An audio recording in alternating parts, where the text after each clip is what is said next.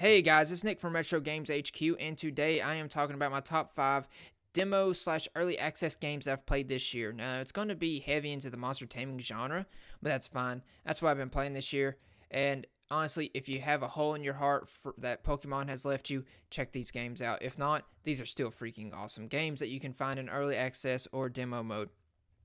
Number 5 is Skyseeker, which is a monster taming Metroidvania game where every single enemy is a monster that you can catch. Now, your party can only consist of 4 monsters, and here's the thing, you control the monster. That's pretty cool, and it works out really well. You have certain skills, and when you level up, you can even get blessings, which can like increase your base attack or increase your special, things like that, or decrease the amount of stamina, or I forgot what it was called, to do your special.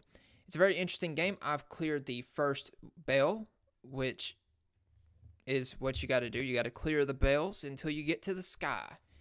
Now, number 4 is Patch Quest. Patch Quest right now is only available as a beta on Discord. You have to go to the Discord and download it. I think it's beta. Might be alpha, but I think it's really beta, because if it's alpha and it's that well developed, my God.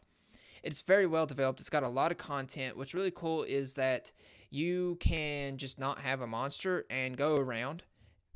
Sure, you can go around defeating these monsters, but that's not going to be fun, because what you need to do instead is you need to capture these monsters by throwing out a rope and then circling around them 1, 2, or 3 times, depending on their size, and capturing them. And then you level up that species, not that particular monster, but the species overall, and there's up to 3 different abilities that you get from these things, and there's different areas. I know there's a forest, kind of a sea area, there's a desert area, there's an ice area, there's different areas, and there's dungeons that you can beat. And I've played this on stream before, so if you want to go check it out, you can.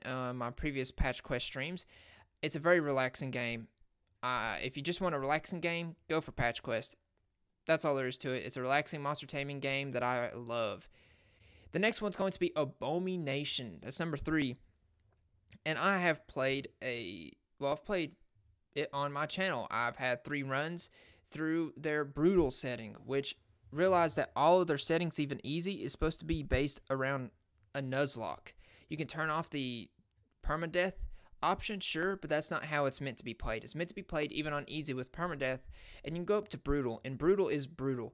Now, the world's procedurally generated, so each time you play, it's going to be different in the map, and you can even start off with different monsters to begin with, or rather, Abomis, as in Abomi Nation. It's a very enjoyable game. That's all there is to it. There's a reason why I had a playthrough of it. There's a reason that once I failed, I decided to try again. And when I failed 10 minutes into that playthrough, I tried again. And I find it very enjoyable. The dev is very into the community. He's constantly making improvements and doing things like that. I have high hopes for Abomi Nation.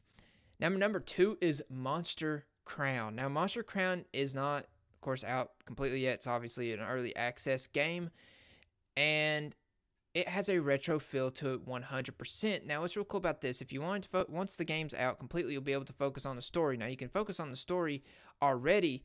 It only goes so far, but the lore is super interesting already, because these monsters are treated as monsters. The reason why they even get into what's going to be contracts with you is to become stronger, to get to places they couldn't. These are ruthless monsters. Now, canonically, I think there's only 1 domesticated monster in the whole game. And what's really cool is that I like that you can have multiple moves. You don't just have 4 moves, and that's all. You can have more. And they're going to have transformations coming up as well. And a huge thing is, if you're into breeding, freaking fantastic. You found the game for you. If you're into monster taming and breeding, go get Monster Crown, because you can crossbreed, and even when you crossbreed, you get a different sprite and possibly a different color palette, and depending on the typing, it's a different sprite. There's tons and tons of sprites and possibilities and color palettes. There's even a gene lab you can go in, which you can pick which stat comes from which parent. It's just a fantastic breeding game if you want to play, if you just want to do it for breeding. And the stats are made easy as well. I love that about Monster Crown as well. Now, this is the one that you will have to pay for, but they're active in the community and they are constantly putting out content. I have zero belief. I think it's a 0% chance that it gets abandoned, period.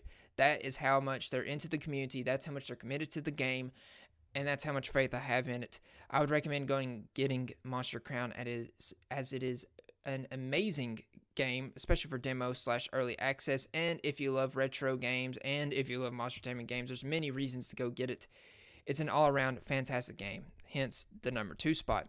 Now, the number 1 best demo / early access game I've played this year is Coromon. Now, Coromon, you can tell, is inspired by a kind of Game Boy Advance sprites, graphics.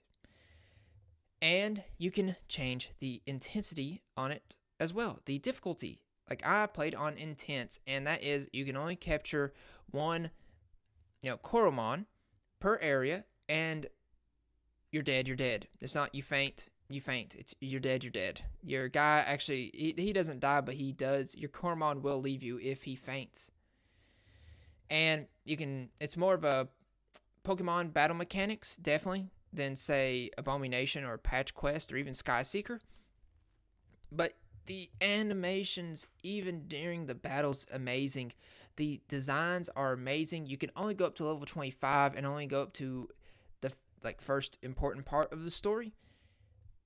But I played a ton of it. I love it. I was constantly amazed by something else. I was constantly in love with it. It's just an all-around amazing game, and there's no other way to put it, and that's why it's number 1. And so that's my top 5 games that have demos out or are in early access that I've played this year. I highly recommend going and checking out each one. I will have links in the description below to their Steam page, or for Patch Quest, their Discord link. Anyways, that's all for this video. I'll see you in the next one, and Retro on.